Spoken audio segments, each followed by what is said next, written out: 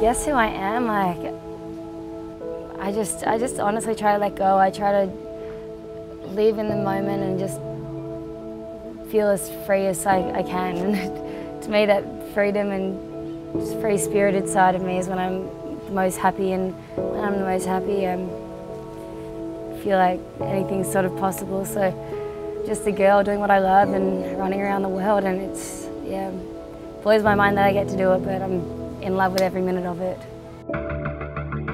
Riding home on the N38, yeah. Towards my funeral, you don't know I'll be late still. Couldn't be less sober if I tried.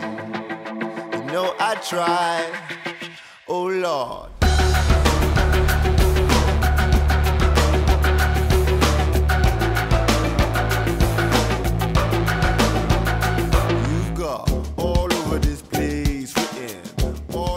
I grew up in North Narrabeen on Sydney's northern beaches, and my family's always been like, our lifestyle has revolved around the ocean really. My dad's always surfed, and yeah, I remember him pushing me and my brother into waves when I was like really little. We'd go up the coast and just camp on the beach, and that was our holidays, and it was just so simple. And then I actually like became a gymnast for about like 8 years. That consumed my whole sort of childhood. I think when I was about 8 years old, I was doing gym, and then just my dad started taking me out surfing a bit more, and I like just became hooked. Riding home on the N38, yeah. Towards my funeral, you don't know I'll be late still. I've been travelling pretty much non-stop since I've been 12 years old, and I love it. I love seeing the world and going different places, and yeah, it's something that I value and something that has taught me so much about life, and I guess it's just so humbling. It puts everything in perspective and just makes us know how lucky we are, and it's pretty awesome. Riding home on the N38, yeah. Towards my funeral, you don't know I'll be late still.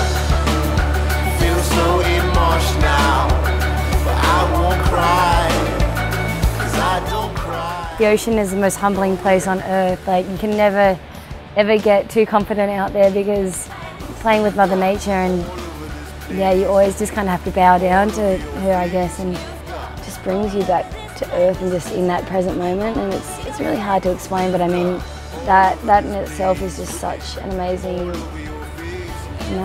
place in my life that I'm so thankful to have found.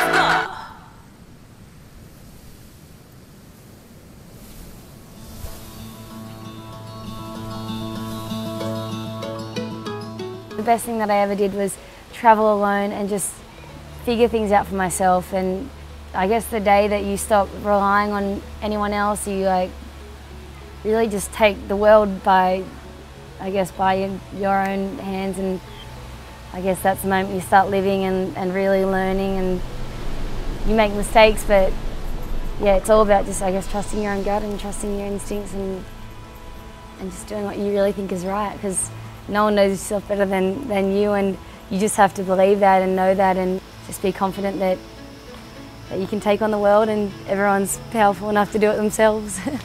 I think for me to like always keep the fun there, because I guess with the competing and stuff, like it did get to a point for me where it lost its true meaning, and like I went on like a bit of a journey to just find that and keep that.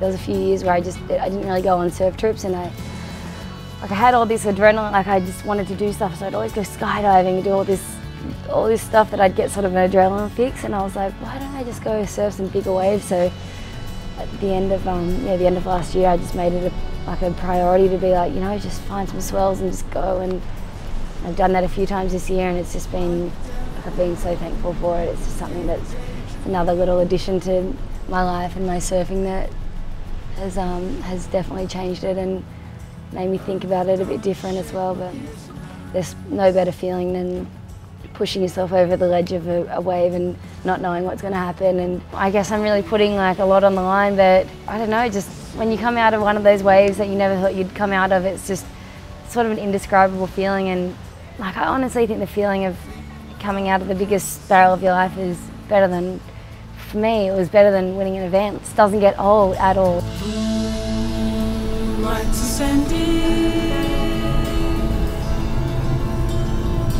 Gives me something to define. Something to be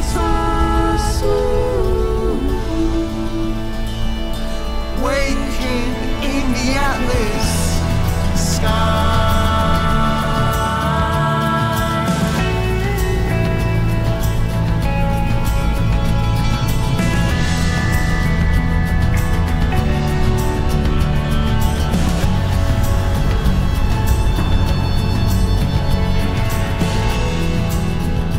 Like a newborn in a nightmare,